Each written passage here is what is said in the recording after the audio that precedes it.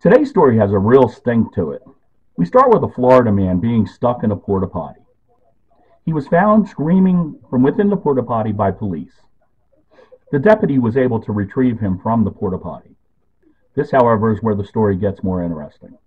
Once the door was pried open, the deputy saw a small bag of powder fall onto the floor. That powder was later tested to be fentanyl. The man faces 2 drug charges from the event. I just have one question. I've been in porta potties. How the hell do you actually get trapped in one?